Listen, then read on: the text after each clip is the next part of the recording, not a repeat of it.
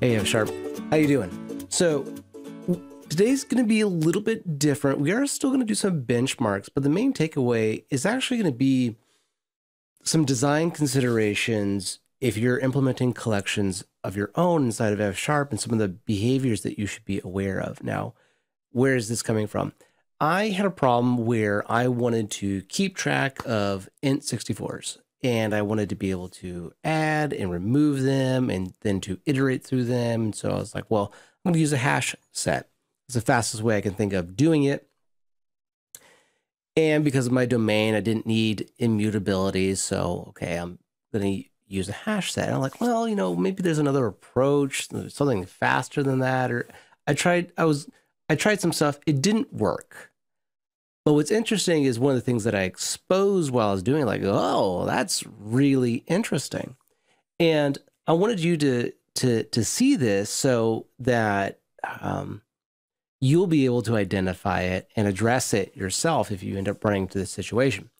So what you're seeing here is the code that I put together. And the idea is like, I'm going to create this type, which is a small set, which is only meant to have a few values in it. And it's a wrapper of an array. As I add values, I insert them at the end. And as I remove values, I make sure everything's compacted toward the beginning of the array. And so when I want to add to it, I scan the array to see if the value is already in there. If it's not, I add to it. And if I want to remove, I have to scan through the array and I remove the element and I move whatever is at the end to where I just removed a value. And the idea is like, well, why would I even think of doing that? Like, well, there's only going to be a few values and I'm scanning through an array, which is really fast for a CPU. Yes, I know the performance is going to be ON, but that's what the performance is like on an idealized machine, but real CPUs are actually more of array processors than they are like an idealized thing. So yes, I know it wasn't a good idea. But it was more curious. I'm like, huh. So just for you to see really quickly, just like, okay, I'm going to take a sequence of values. I get the count, how many are in there, and I create an array that I'm going to put the values in, and I add some space to it so that there's padding, and then I go and put the values in there. And so when I want to add, I have a new value, and then I'm going to iterate through the values to check if it exists or not. If it does not exist, I'm going to try to add it.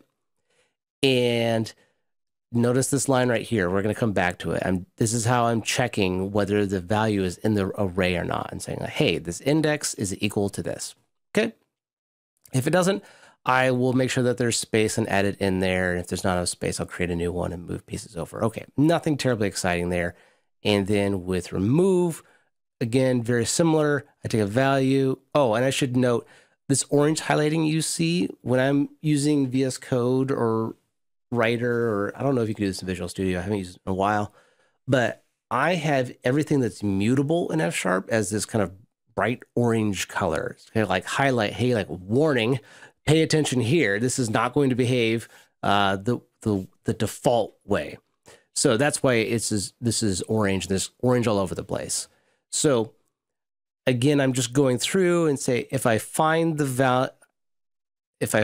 value, I'm going to, again, this is where I'm checking for the value. Is this value at this index, is it a match or not? And if it is, what I do is I just overwrite it with whatever's at the end. I update how many are in there and I say like, yes, this was found. And I return whether it was found or not here because I want the API to be essentially the same thing as hash set. So I can just like swap them in and out. So that's really all you need to understand about how this is implemented. And then I'm going to scroll down to the test. There's some other types in here. So in the benchmarks, I say, okay, random generator, some values, the max value. I generate some values, nothing very exciting. I generate some sets. We'll come back to these other ones. And then the test is really simple. For the hash set, I'm just going to iterate through all these values. I'm going to add them. And then for the small set, I'm going to do the same thing. I'm going to iterate through all these values, and I'm going to add them to the small set. And do the same thing for remove. Nothing exciting going on there. Now, when I run this, though, actually, I did not need to tab to another window because I already had it here. When I run it, though, here are the results for that. and I expected small set to be slower. I didn't expect it to be like massively slower. Now the first thing is like, okay, well that's what I expected. Then I was like, wait, hold up, this is weird because I I always put memory diagnoser on the benchmark class, and let me show you what that is. So on the class that has the benchmarks, I put the memory diagnoser attribute on it, and that tells benchmark.net like, hey, monitor GC on this and report to me how much garbage, how much are you allocating, and what kind of garbage collection is going on. And I was like, hey, I'm garbage collecting here. What the heck? And I purposely created the array at the beginning inside a small set to be extra big. It had tons of space, so I wasn't going to be allocating in this benchmark. But this says I'm benchmarking. Like, what the heck is going on? This is not what I expect. So that like, okay, what's going on? So from there, what I did is I used dot trace. And dot trace is kind of like one of my first things I use to like look at like, how is something behaving? This is bizarre. And in dot trace, I'm just profiling the small set add function. And I go in here, let me expand that back out, add.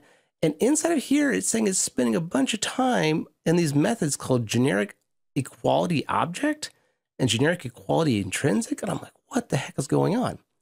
Now, another thing that you can do to kind of get some introspection as far as like, what the heck is going on? Nope, I want SharpLab. I took the code for small set, I put it into SharpLab so I could look at the IL and see like what the heck is going on. So here's that class there on the left, and here on the right is the IL that was generated. I'm looking at the add method here, and I come down here to see if I see anything that I wouldn't expect. And this is what I don't expect.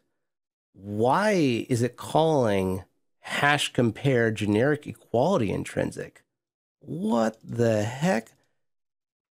And so then I come over to F# core, and I'm going to go into source. I'm going to go into F#, and I'm going to go into core. And this, where is it? The primitives. The primitives. Come on, primitives. No, not the prelude. Primitive types. And I've just been in here before, so I know that this is where it is. Like, okay, so it's calling this function, and then that function calls generic equality object. So I'm going to like, okay, look at that. Where the heck is that? And keep bouncing around. Okay, here it is. Why is it calling all of this rigmarole? Why is it needing to do that? Well, so F#, and this is something I've been digging into. F# has, I love F#'s structural equality. I love its default equality semantics, but there are, to do structural equality right, there's a bit of code to do that. And so sometimes doing this equality check, let me come back here to my code. This equality check, I'm going to go back to that class there at the very beginning. This right now is generic, right? This is a T. And so F# is having to be correct about what this equality is. And right now it's not doing all the optimizations I think it would do as a developer. Like, well, I know I'm using this as an int, and when I instantiate it, I'm saying this is, int64. When I'm instantiating it, I know it's an int64, so why doesn't this, boil down to just something really, really simple and really fast? I don't know, but I do know that equality is hard. So this is how F# is dealing with it. I'm just like, okay, well, this is less than ideal. So what does F# do? One of the best things to do to get guidance on how to write great F# code is to just look at the F# source. And so one thing that we can do, and one area that I've looked at a lot, is the map collection. Really love map. And I can say, okay, map, what are you doing for comparison? And you see here all over the place is it's using I compare of key. Okay, interesting. So I'm going to search around. Let's see. I'm going to see if I can find the spot. I should have when you want to create these, where is it? Where is it? So, here it is. Sweet. So when it's creating, there's different functions here for creating a map. This one is creating an empty map. And what you see is going on here is that it's using the language primitives dot fast generic comparer function to create a comparer that it's going to use instead of just using like less than or equal to. Okay, so what I did is I said, hey, cool, let's do that. And I made another version, which is the small set fast comparer. And in here, I say, hey, I'm going to create a comparer based on the type T, and then I'm going to use that for my equals. So for the add method and for the remove method, I'm using that fast comparer instead of just the default equals check. Another thing is I looked at hash set, since that is what I was comparing it. That's what I'm trying to compare small set to. So I went into the source .NET and just searched for hash set to see like, okay, what is it doing under the covers? And you see what it's using here, in this case, is equality comparer of type T default equals. So that's what this is using here. And I have not spent a ton of time looking at the hash set implementation here, but I'm sure it's a treasure trove of things to do for performance. So I'll likely come back and look at it more. I'm like, okay, let's take this approach as well. So in my code, I'm going to go ahead and collapse this. I also created a small set equality and called it equality comparer.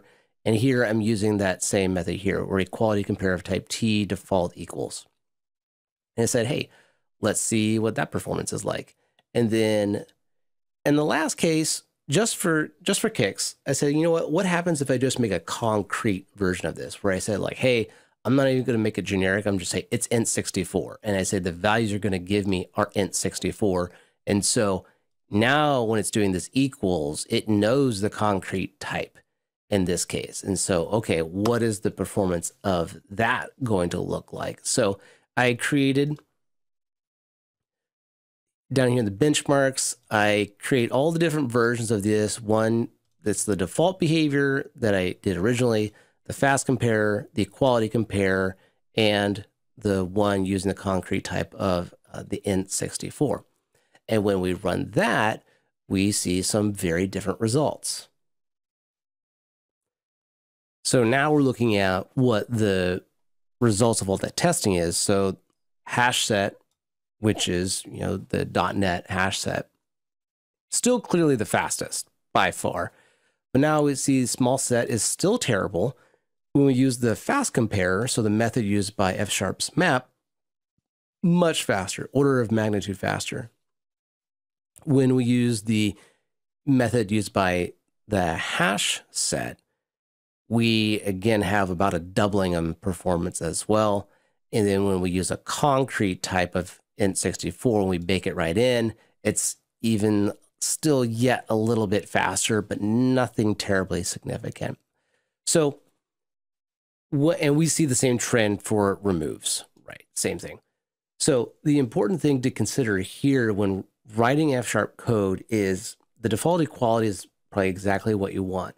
But if you're writing your own collection that is using equality or comparison, that default behavior might come back and bite you in terms of performance. So be aware of that. And my recommendation at the very least is to use the F# fast comparer and store it in the class so that you can use it for doing all your comparisons. And I'm not as familiar with the equality, the method used in hash set. So I can't speak to what the shortcomings are of that yet, but I'm going to investigate a little bit more because clearly there's more speed that can be had there. And the other good news is all of our garbage collection has gone away. So thank goodness.